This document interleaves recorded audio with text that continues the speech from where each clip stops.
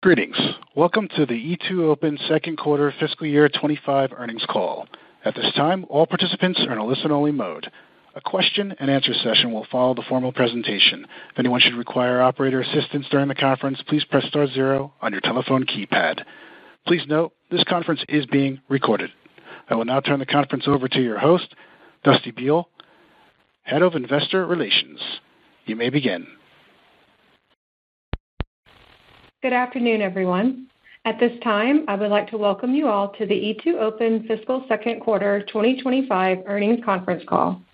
I am Dusty Beal, Head of Investor Relations here at E2open.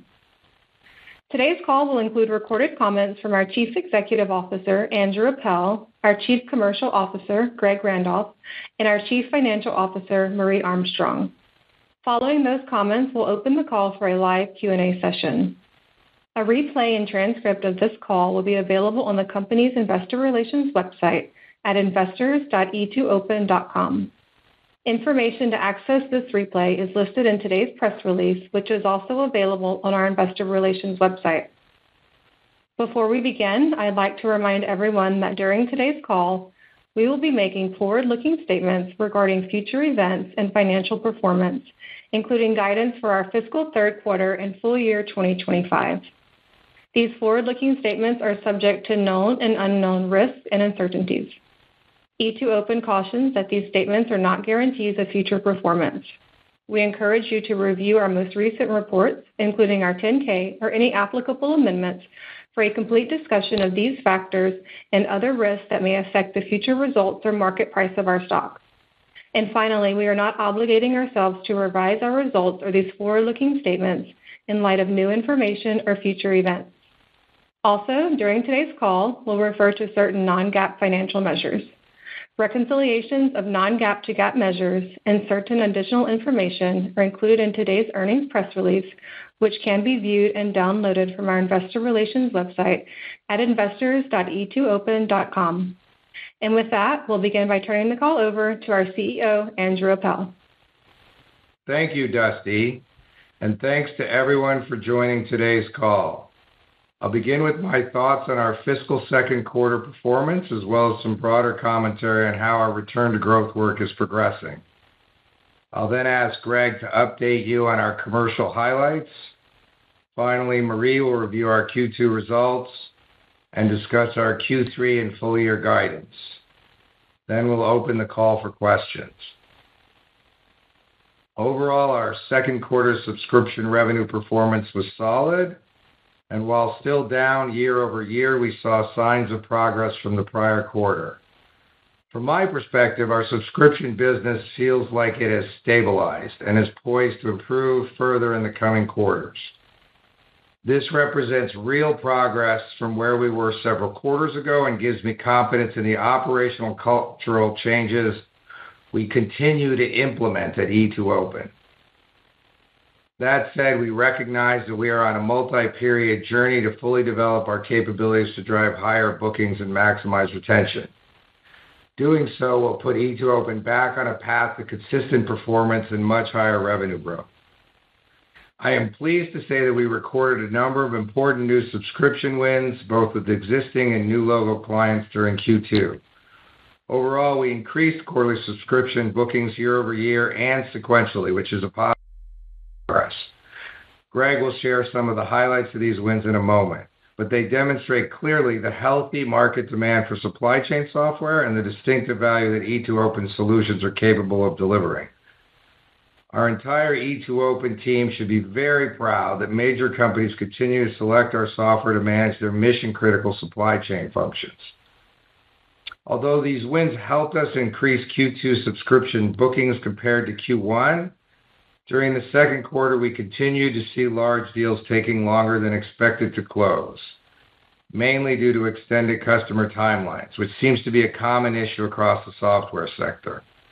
Although we have closed a very high percentage of the deals that have been delayed in the past several quarters, while losing very few, our overall pace of new subscription bookings, while moving in the right direction, is still not at the level needed to support double-digit growth. While our evolution to sustainable organic growth is on track and advancing according to plan, it is progressing at a slightly slower pace than we had expected. Because our win rates on deals at advanced stages of development remain high, we expect to close many delayed Q2 deals in the coming months. As we do so, we will maintain our strong focus on increasing sales team productivity and driving pipeline growth in order to accelerate our commercial momentum. During Q2, we continue to make steady progress on all aspects of the comprehensive growth plan we outlined for you on the last several earnings calls. We are building repeatable processes and stronger competencies in multiple key areas, including sales execution, pipeline management, solution delivery, and partner relations. And while some work streams are taking slightly longer than we initially expected, I am very pleased that our employees have embraced a culture of delighting clients and delivering distinctive value that our clients expect and deserve. Our strong client focus is now at the core of everything we do. Last week, E2open hosted our Connect 2024 conference with over 160 companies and 360 clients from North American region in attendance. The tone of the event, according to numerous clients that I met with, was markedly different from the past few years. Instead of focusing on service and delivery issues, for example, clients at this year's conference focus on our core vision, which is to be the best at helping the world's largest and most sophisticated companies build and run efficient and effective supply chains. During the conference, we made 4 concrete commitments to our clients: that we will be their innovation and supply chain transformation partner, particularly in embedded AI, where we announced a set of new products and solutions. We will bring the world's best capabilities in each of our application families to help clients navigate change, risk, and complexity in the ever-changing global business environment as quickly and as efficiently as possible. We will deliver measurable business and client value. And most importantly, we will be client-centric versus E2open-centric, which is the essence of my core philosophy of delighting our clients. Since becoming E2open CEO, I've personally spoken to hundreds of our clients, and they have reacted very positively to our renewed focus on client satisfaction, flawless solution delivery, and maximum value realization, a strategy that we think is unique in our space. Our ultimate goal is much higher organic growth, and our entire global team now understands that having a broad base of highly satisfied, reference-ready clients is an essential first step in reaching this goal. As I previously noted, improving our retention performance has been one of my top priorities since becoming E2open CEO. During Q2, we delivered a material reduction in churn from the first quarter, and we remain on track to reduce churn and increase retention further as we move through the end of the year. This increases my confidence that we are past peak quarterly churn and are continuing to make good progress on our goal of getting our client retention metrics back to their previously strong levels. The success we have achieved in this critical area is the result of the strong operational cadence we've put in place around renewals, as well as a distinct shift in E2open's underlying client-centric culture. For a client relations standpoint, our number one priority is now building long-term partnerships and ensuring that our clients receive distinctive value from our solutions and innovations. This new mindset, supported by broad executive engagement and a willingness to constructively and flexibly address value gaps identified by our clients as contracts come up for renewal, is enabling us to save at-risk accounts and turn them into mutually beneficial success stories. This is positive for E2open in 2 respects. First, we retain the business that we worked so hard to book in the first place. And second, many clients have reacted to our new client-centric approach by opening up new dialogues on the next set of supply chain challenges that they need to solve. The underlying business logic of our new approach is simple and powerful. Happy clients stay longer, buy more, and are the foundation of a sustainable growth strategy. During Q2, our professional services organization continued to play an important role in delighting clients and supporting our growth. PS revenue for the second quarter improved modestly versus Q1, but was still below our expectations for that business. That was partly due to the impact of delayed first half subscription bookings on attached services work, but also reflects the execution improvements our new PS leadership is still working to achieve. We continue to view professional services as a strategic component of our overall business, and Greg will talk more in detail about our PS performance in a moment. I'm also pleased to say that as the operational changes we have made at E2open have become more ingrained, I have personally been able to allocate more time to strategic client relationships and long-term opportunity development. We now have underway a growing number of senior executive level dialogues with major new potential clients in industry segments including consumer packaged goods, food and beverage, automotive, industrial, and high tech, where we know we offer deep experience and a proven track record. We have developed some of these relationships on our own, while others were facilitated by partners, including our strategic integrators. What we consistently find as we engage with our clients is that our distinctive capabilities in the areas of supply chain visibility, connectivity, and orchestration resonate extremely well with these large global companies.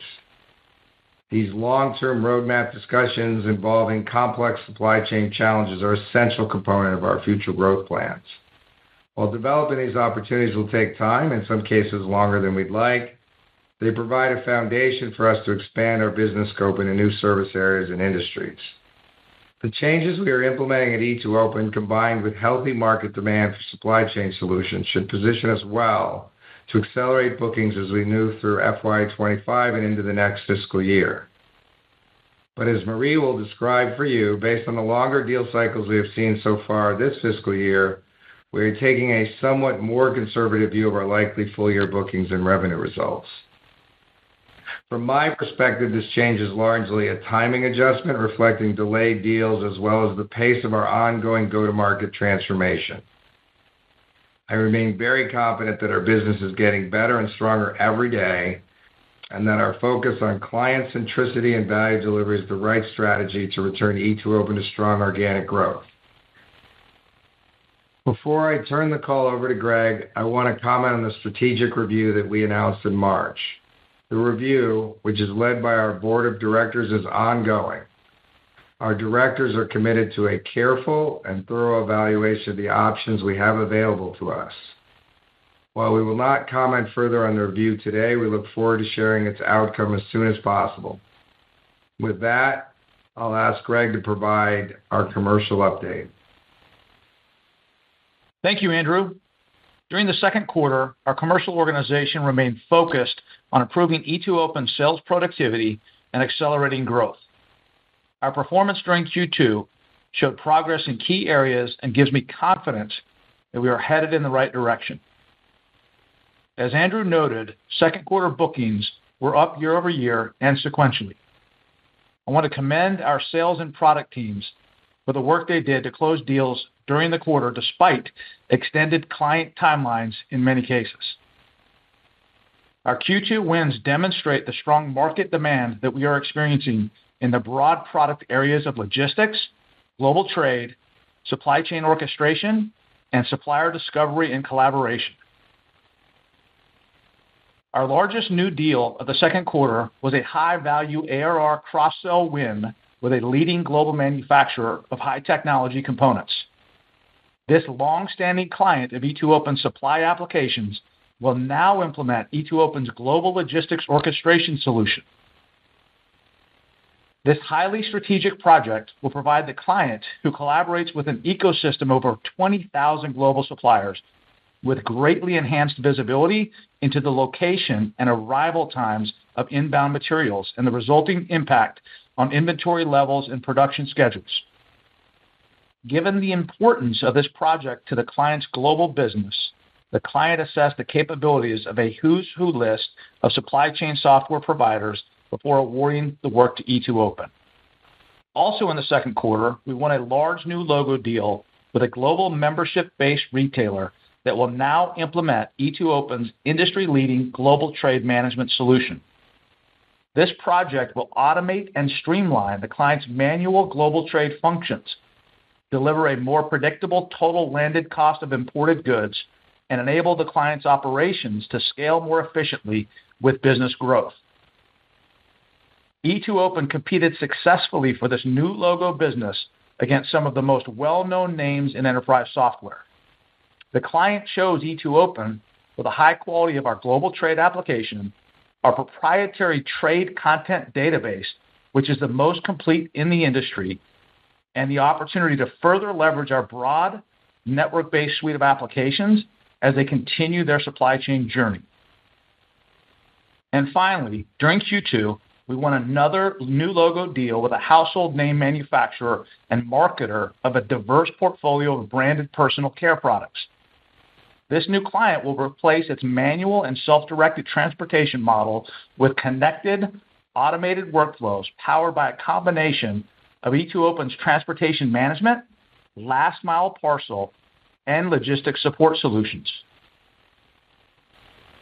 We won this important new business in competition with a major ERP provider based on our industry-leading TMS platform, our ability to expand the client's logistics partner network, and a track record of driving material operating cost efficiencies. Beyond these important wins and other signs of progress, our comprehensive efforts to rebuild E2open's organic growth engine are a work in progress. As I've noted before, one of our primary goals has been to combine a robust, growing pipeline of sales opportunities, a more team-based client and value-centric approach with a sustainably higher conversion rate. During Q2, we showed some improvement in all of these areas. However, we still have significant opportunity to further enhance our sales productivity and execution.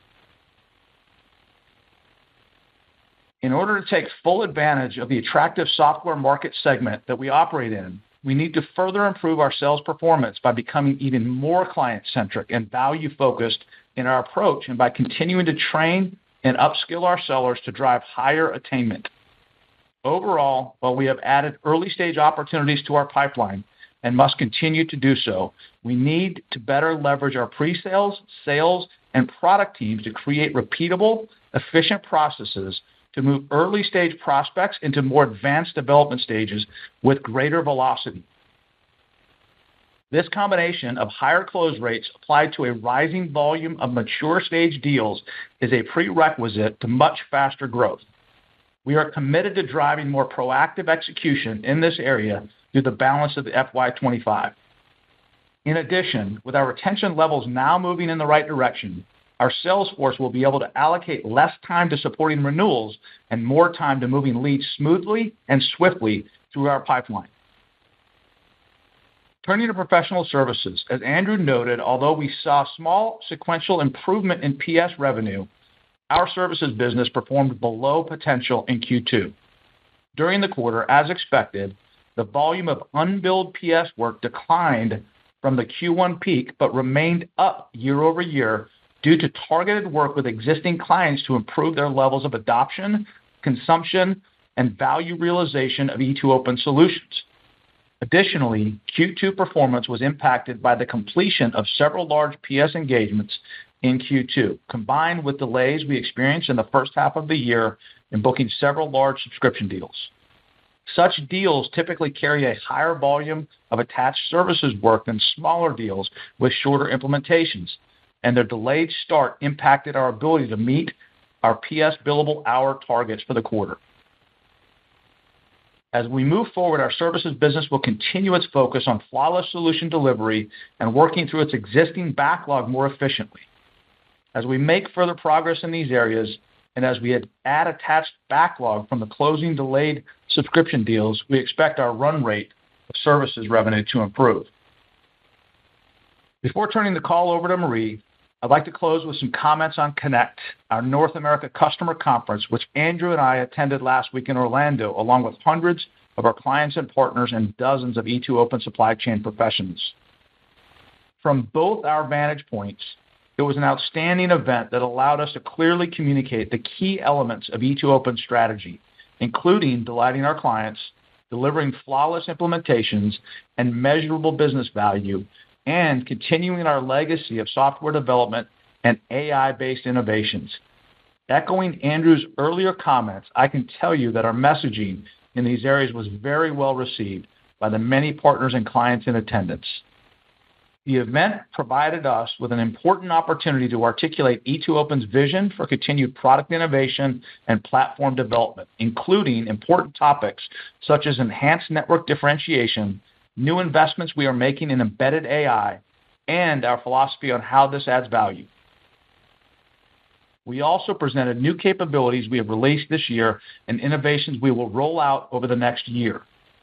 On the AI front, our product team specifically highlighted innovations in 4 areas: a universal forecasting engine in connected planning, business risk management for the supply environment, expanded capabilities across connected logistics, and continuing our leading position in global trade, leveraging embedded AI-powered innovation to transform unstructured information into actionable decision-grade insights. During the Connect conference, discussions on our product roadmap took place against a backdrop of news headlines announcing unprecedented marine port closures in the United States. These closures, which threaten a significant disruption to global commerce, support our view, which is shared by major industry analysts such as Gartner, that ensuring agile supply chains remain central to board and executive team agendas around the world. These events also highlighted the fact that supply chains have become more challenging to manage and transform, and help reinforce E2open's unique capability to make supply chains more resilient, more self-healing, and more adaptive to our complex and volatile global business environment. With that, I'll turn the call over to Marie. Thank you, Greg. Subscription revenue in the fiscal second quarter 2025 was $131.6 million, above the midpoint of our $129 to $132 million guidance. Subscription revenue declined 2.3% year-over-year, which was a small improvement over the Q1 year-over-year decline, but reflected some negative impact from the first half deal delays that Andrew and Greg mentioned. Professional services and other revenue in the fiscal second quarter was $20.6 million, a year-over-year decline of 13.1%. This was below our expectations, but as Greg noted, we expect the temporary headwinds to our PS business to begin to subside in the coming quarters. Total revenue for the fiscal second quarter was $152.2 million, a decline of 4.0% over the prior year quarter. Turning to gross profit, in the fiscal second quarter of 2025, our non-GAAP gross profit was $105.0 million, a 4.1% decrease year-over-year. Non-GAAP gross margin was roughly flat year-over-year at 69.0% in Q2 versus 69.1% in the prior year quarter. Q2 gross margin increased sequentially from the 67.8% in the first quarter due to slightly higher services revenue and lower costs in both our subscription and services businesses. Turning to EBITDA, our second quarter adjusted EBITDA was $54.9 million, a 36.1% margin compared to $56.1 million and 35.4% margin in the prior year quarter. Year-over-year EBITDA margin improvement in Q2 was a result of our continued focus on reducing headcount costs by utilizing our successful offshore strategy, as well as finding additional efficiencies in non-client-facing activities across our G&A functions. We're also reorienting our marketing spend with a more targeted customer value-driven approach. In addition, we're systematically carrying out a defined cost reduction plan for facilities as we rationalize the office footprint inherited from past M&A and adjust to post-COVID flexible work policies and the resulting lower office utilization. We also drove year-over-year savings in Q2 related to T&E and realized some one-time employee benefit efficiencies, which led to EBITDA margins above our full-year run rate. Now turning to cash flow. Adjusted operating cash flow in Q2 was negative $5.5 million, and year-to-date adjusted operating cash flow was $33.6 million. As a reminder, Q2 is typically our lowest cash generation quarter due to a number of factors, including seasonality of customer collections and annual employee compensation payments.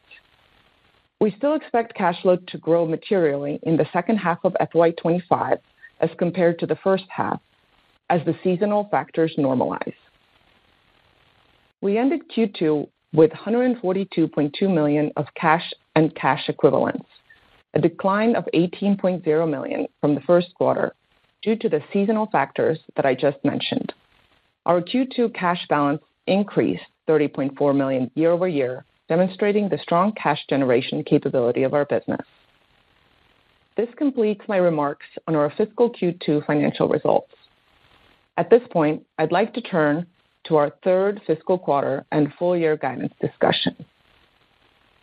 For the third fiscal quarter of FY25, we expect subscription revenue in the range of $130 to $133 million, representing a decline of 2.1% to an increase of 0.2% as compared to the prior year fiscal third quarter. Our Q3 subscription revenue guidance incorporates the impact of deal delays that we experienced during the first half of FY25 and is consistent with a more conservative outlook for full year revenue. However, as Andrew and Greg mentioned, we still expect to improve our bookings and customer retention metrics sequentially from Q2.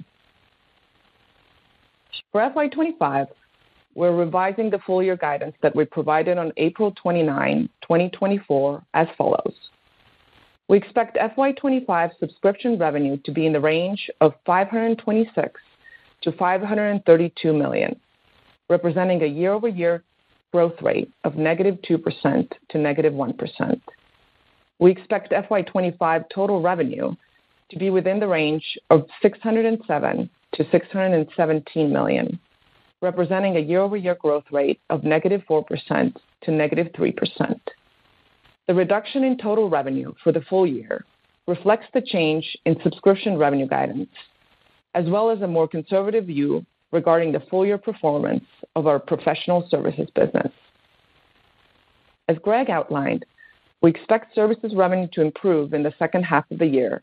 As unbilled work continues to moderate, we catch up on existing backlog and create additional attached services backlog from growth in subscription bookings. However, this improvement is now forecasted to be slower than previously expected. We still expect FY25 gross profit margin to be within the range of 68 to 70%. Given the reduction in our revenue outlook, we now expect FY25 adjusted EBITDA to be around the lower end of the previously provided range of $215 to $225 million, and full year adjusted EBITDA margin to be approximately 35% for FY25. We expect the year-over-year decline in EBITDA to be lower than in revenue as we continue to drive efficiencies in the business, as already demonstrated in the first half of FY25, while mindfully reinvesting some of the savings to ensure that our primary goal of returning to double-digit top-line growth remains on track. We still expect to generate strong positive adjusted operating cash flow in FY25, although our lower revenue outlook will have an incrementally negative impact on cash generation. It will be partially offset by lower interest expense due to the declines in interest rates and overall focus on cost savings. We expect year-end FY25 net leverage to be approximately 4.0 times. The underlying cash generation capability of our business remains strong and a continued area of focus for us. In conclusion, during the fiscal second quarter, we made continued progress in our work to put E2open back on a sustainable double-digit top-line growth path. The key revenue drivers of bookings and retention both improved year over year and compared to Q1, which we now view as the full year low point for each. We are well positioned for continued improvement in both bookings and retention as we move through the end of this fiscal year, with the impact to revenue expected to accelerate as we approach year-end. While we have experienced some delays in booking large new subscription deals, we view this just as a timing issue, while our underlying strategy, product strength, and market positioning are intact and hold tremendous future potential. Before closing, I want to thank all of E2open's employees, customers, and partners for their continued support as we work through the transition designed to position E2open for strong and consistent growth for the long term. That concludes our prepared remarks. Operator, please open the line and begin the Q&A session. Thank you. At this time, we will be conducting a question-and-answer session. If you would like to ask a question, please press star one on your telephone keypad. A confirmation tone will indicate your line is in the question queue. You may press star two if you would like to remove your question from the queue. For participants using speaker equipment, it may be necessary to pick up your handset before pressing the star keys. One moment, please, while we poll for questions. Once again, please press star one if you have a question or comment. The first question comes from Chris Quintero with Morgan Stanley. Please proceed. Hey, Andrew, Greg, and Marie. Thanks for taking our questions here. I want to double-click on the large deal delays. Just curious how Q2 maybe compared versus Q1. Did things get sequentially worse there in terms of the number of delays, or was it more so you were kind of expecting an improvement that did not end up materializing? Yeah. So, hey, Chris, thanks for the question. Look, I think, if you think about the nature of the big deals that we do, they're very strategic. These are CEO-level initiatives. And so what we experienced is you can, look across other enterprise software companies. These decisions are taking much longer than anticipated. They're going through additional cycles of review. And so we certainly saw delays primarily based on just an additional evaluation at the highest level of our client base. And just to add to that, we referenced it in the prepared remarks, but when you compare Q1 and Q2 bookings and overall, churn deal cadence, it did improve, but it did not improve to the degree that we expected. So we did still see slowness in sort of the deal timing, but again, directionally, Q2 was improvement over Q1. Q2 was also an improvement year over year on both bookings and churn. Got it. That's really helpful. And then I'm curious to hear what you're seeing with your SAP customer base and pipeline. We've done a lot of work around the ERP upgrade cycle, happening right now, and it seems like there's a lot of momentum there and acceleration. So I think about 80% of your customers are also SAP customers. So I was just wondering if you're seeing any signs of that momentum there starting to translate over into your pipeline. Yeah, there's no doubt we're seeing demand. As clients, anytime you have a massive upgrade, cycle shift in enterprise architecture, clients are reevaluating their entire portfolio, creating opportunities for us to more directly engage with clients to help them better understand our value proposition across our entire supply chain solution set. And so we're creating, two of the wins that we won in Q2 around logistics where they were initiated from an SAP-related evaluation. So we're definitely seeing demand there. We've got unique capabilities around SAP. So, we're definitely seeing an opportunity to increase pipeline as well. Hey, Greg, just to add to it, this may be just the sample of clients. I think what happens is as clients go through the upgrade, two things happen. One is that some of the new modules don't meet their expectations, so it kind of puts pieces of the SAP central core into RFP or opportunities. The flip side, and this is the part I wanted, is that there is a natural timing to this because during the early phases, it takes up a lot of the capacity of the management team. I was talking to a big, hardware maker, and they said, look, the team is with one of our strategic integration partners. The client is very focused on rolling out their SAP HANA implementation and aren't ready to engage in other things yet. So do you agree with that? Yeah, absolutely. So there are things that spin out through the process that lead to an opportunity, especially in logistics, which feels like a weak point of the core modules. And then there's also hey, look, we just got to get through this before we're going to start looking at new things like end-tier supply collaboration, which is not part of SAP's capability. Excellent. Super helpful. Thank you all. Okay, the next question comes from Adam Hotchkiss with Goldman Sachs. Please proceed. Great. Thanks so much for taking the questions. I guess to start, what are you seeing and hearing from your systems integrators as a channel for demand? I know a lot has been going on internally with sales focused on customer success, so I imagine there's more of an opportunity for the SIs to step in here. I guess, what do you have to do on your end to sort of make that happen and spur that process, and where are we on that today? Yeah. The dialogue we're having with a subset of the major strategic integrators is about partnering together to drive transformations so that we can help them grow, help them win more work, and that we will then be this provider of choice. And to get in together, at the beginning as clients think about transformation. So one example is one of the top 10 packaged CPG food companies in the U.S. and me and the partner from the strategic integrator are joined at the hip, basically laying out a multi-dimensional transformation across their whole supply chain. Demand, we're starting with demand. We're moving to supply, collab, and co-packers.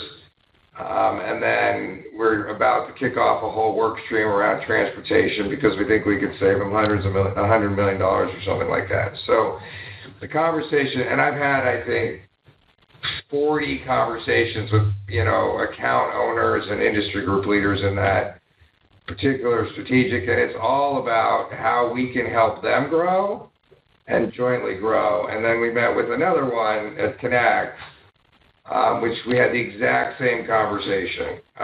Let's pick 5 clients that are important to you that you think are going to be ripe for supply chain changes next year. We'll pick our 5 in 4 verticals. We'll get a list of 7 clients, and then we'll work with their industry group leaders to basically start dialogues with their, leveraging their relationships with them generally higher than ours.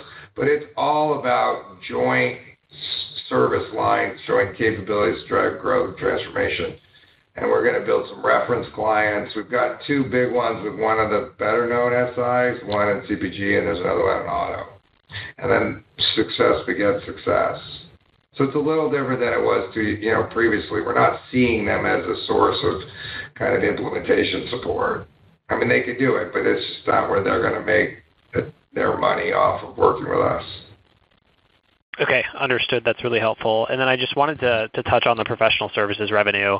I think it looks like you lowered the full year guide by about $17 million, implied by the subscription and the total revenue guide. So I'm just curious. You talked about the pushing out of deals impacting this, and obviously there's some unbilled work in there. But could you maybe dig into that a little bit more and help us understand what's driving the magnitude of the cut on that? Yeah, maybe I'll start, and then Greg, you can add to it.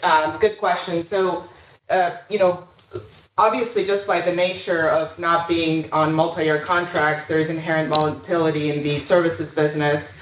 And as large projects come to an end, if you don't have new bookings coming in, it can create volatility and timing. As we mentioned, some of the large deals that we've seen slip generally come with more attached PS services. So the larger the booking, the more likely it is to have also large PS attached revenue. So there was some impact from that perspective. And then I would say, in addition, we've talked about it in the last couple of quarter calls, we've brought in new leadership to the PS org to also really drive additional operational and execution changes to be more efficient in working through backlog. But I would also say that there's been a focus on really driving flawless implementations and driving customer satisfaction, and we take that very seriously. PS revenue is not something that we think of as a standalone necessarily. It's really designed to drive higher subscription revenue, create happy customers, stickier relationships, and that's how we think about it for the long term. Okay. Yeah, Adam, I'm just. Yeah. Okay. Yeah, I think you covered it. Yeah. All right. Thanks, Adam.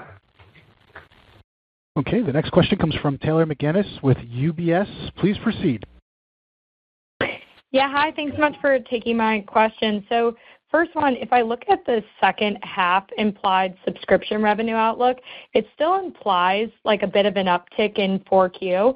I know you talked about, the expectation that you're going to see better retention rates, and then also you're going to close some of these like larger deals that are in the pipeline. But can you just talk about how much, I guess, of that uptick is really coming from improving retention versus closing some of these larger deals? And when you think about what's giving you the confidence or, comfort in that, is that because, maybe some of these have already closed, some of the efforts that you're talking about? Like, is there any new ones in place to further drive retention higher? Maybe it's just getting through tougher renewals. But can you maybe talk through some of the things that are giving you guys that comfort? Yeah, absolutely.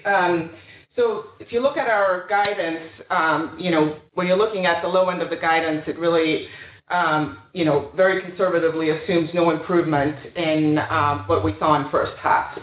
And that's why I say that's conservative is that, as we mentioned in our prepared remarks, we already saw improvement in both churn and bookings quarter over quarter and year over year.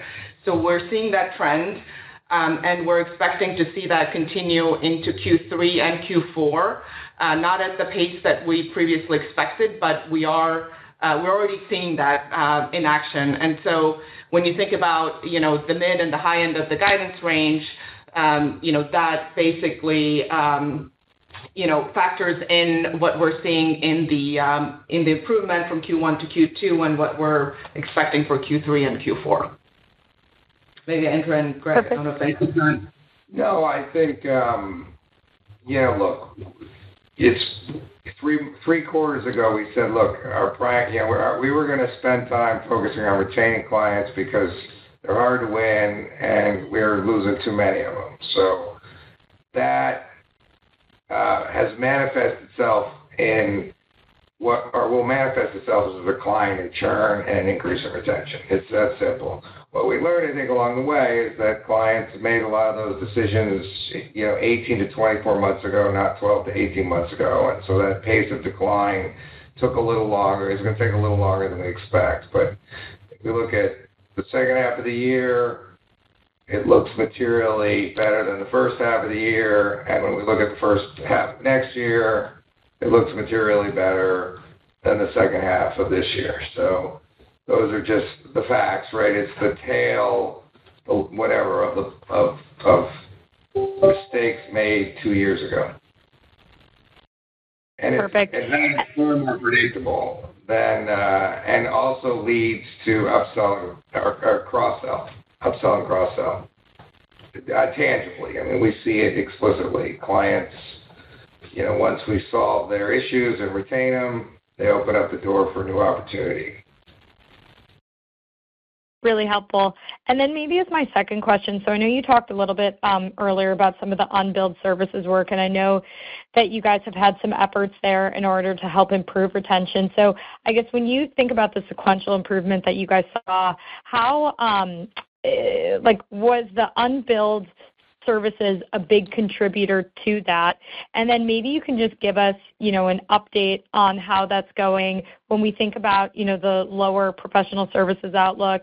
Was any part of that increasing the scope, right, of maybe some of these customers that you're helping work through some of these hurdles? Any additional color there would be helpful. Thanks. Yeah. So I won't So one piece of clarity. In general, investments in clients and unbilled is far more for making sure we implement the existing projects with success than it is for saving an account, right? Saving an account is usually, making sure they're using the software today that they should be and that they're getting value from it and that it's working. And so that's the first thing, right? So where there's investments with professional services and clients, it's generally in, where an implementation or a commitment was made that exceeded, taking more work to get it done. We don't think we should ask the clients for more money, and that we have a couple of situations that in order to retain a client, we had to, the solution that was originally presented to them wasn't right, and so we had to we continue to have to make an investment to make sure the client is happy versus lose the client. But in general, what we're seeing is those investments are for keep getting implementations of things we sold done, because what we found in churn is that we lose accounts because clients never actually implemented the software, believe it or not. So, and we're seeing a reasonable, like we track 100 clients, our number of clients that are in red status is down by 50%. Our number of clients that are green are, because there are more of them, aren't up 50% because that's how the portfolio looks like. But, we're seeing a migration of shrinking at, bad implementations, and that is costing some resources. Great. Thanks so much for taking my questions. The next question comes from Mark Chappell with Loop Capital. Mark, please proceed. Hi, thank you for taking my question. Greg, I want to build on an earlier question on the deal delays. I was wondering if you could just provide additional color around these transactions, like whether you're seeing them whether you're seeing a particular weakness in a certain vertical or a certain product category. Yeah. Hey, Mark. Thanks for the question. We're not really seeing patterns from an industry perspective or from a product perspective. I'll just reiterate the fact that the large projects that we're focused on are very strategic, and there's just been an elongated evaluation. These are CEO level approvals. And one of the large cross-sell wins that I referenced in my opening remarks was a situation where we got all the way through the approvals, and we were ready to sign the agreement, and they went through another evaluation process, extended the timeline by almost a month. And the good news is we were able to close the deal. And I think if you think about just there have been a lot of things that we've been focusing on to really get this company back to top line double-digit growth. As Andrew mentioned, from the very beginning, client satisfaction has been job one and the most important focus for us. And as we continue to improve our retention numbers, we can invest more and more of our sales capacity on focusing on new business more so than on retaining clients. And again, I mentioned that in my opening remarks as well. So I think a combination of those things, have resulted in longer sales cycles. But I think the other point that Andrew made in his comments is we're still winning these deals, and that gives me confidence and optimism for two reasons. Number one, the demand for our solutions, even in a difficult evaluation scenario, we're still getting these deals across the line. It's just taking longer. And the fact that we have solutions that are valuable in a challenging situation. Yeah, I think the only thing we add is that because I think Greg, what gives us confidence is that most of the ones that get delayed end up closing, and very few end up losing. And so also I think the strategic review itself, creates a degree of uncertainty that in a couple cases has cost us a deal, but often just ends up being like, look, we'll wait for that process to resolve itself before we make a decision. And that has led to, again, a handful of client delays. But when you're talking about, some of our bigger, more sophisticated clients, those handfuls are count. Great, that's helpful. And then one additional follow-up question. Andrew, there's a fair amount of M&A in the space, in the supply chain space during the quarter, right? We had Corber buying Mercury Gate, Blue Yonder closed One Network. Maybe just talk a little about your view of the changes to the competitive environment here, and also whether you think there's an opportunity to pick up business from just potential disruptions at these firms. Second one is a loaded question, but the first one I'd say is the specific situations, are, minor, right? One Network is a distant competitor in the collaboration space, and Mercury Gate is a mid-market TMS, and we just don't see those players in our competitive suite, right? There's not ones we're running into. So that'd be point one. Point two is, in some ways it validates the strategy, and I think, at some point, we'll probably get back to acquiring either synergistic players like the Corber Mercury Gate, or capability-based players to enhance our solutions where we aspire to be number one or number two in each of our spaces. But on the second question, the one I said was a loaded question,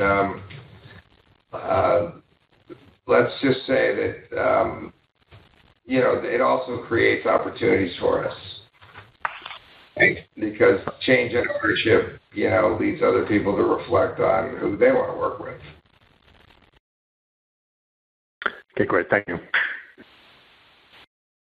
Once again, if there are any remaining questions, please press star one. The next question comes from Andrew Obin with Bank of America. Please proceed.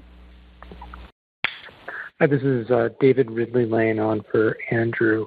What were the strongest areas of new bookings for you among the product portfolio? What's getting better? Yeah. Hey, David. Thanks for the question. As I mentioned, I think in the opening remarks, we had two significant new logo wins that kind of reflect the market demand that we're seeing pick up and our competitive differentiation in those markets. One is in logistics, where we combine our traditional transportation management solution with the last mile parcel capability and include visibility.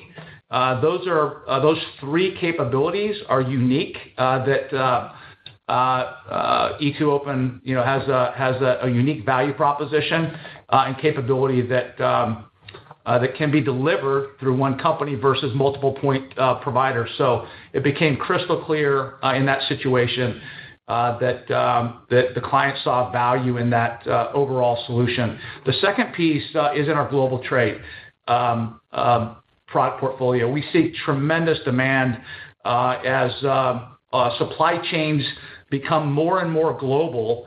The need to have a central way to manage how they trade their goods and services across different markets is incredibly important, and we have a very compelling solution in that space. So we're seeing incredible demand in those two areas, and we have a unique value proposition. Got it. And just want to check that. Understand you're having the difficulties on the large deals, but in terms of getting back to normalized churn rates by the start of fiscal year 26, you're still tracking towards that on that trajectory. The short answer is yes.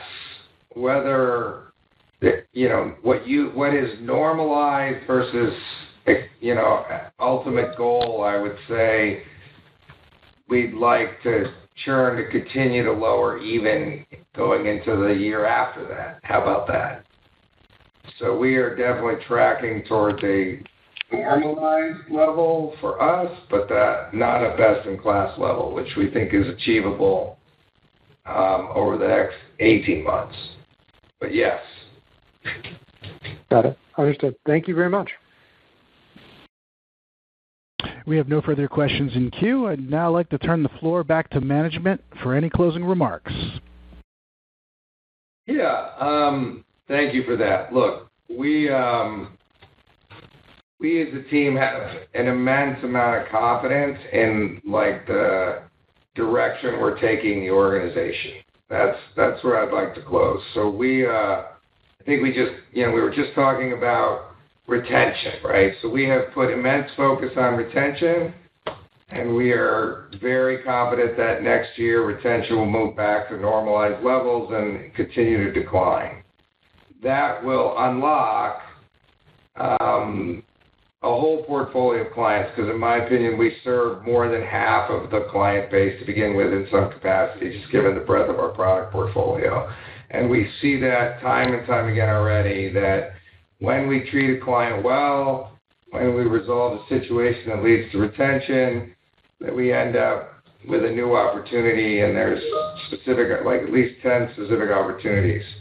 And so the combination of that booking and churn, once churn is back to normalized levels and we get bookings, to continue to rise, we'll have net book growth, as we enter 26. And as you know, revenue takes, 6 to 12 months to follow, as everybody knows, the bookings growth. But I think it would be hard to imagine us not seeing net book growth and ultimately net revenue growth in the very near future. And we're committed to it, and the team's committed to it.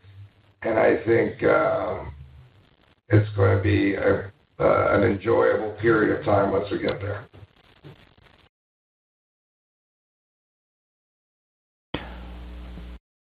Thank you.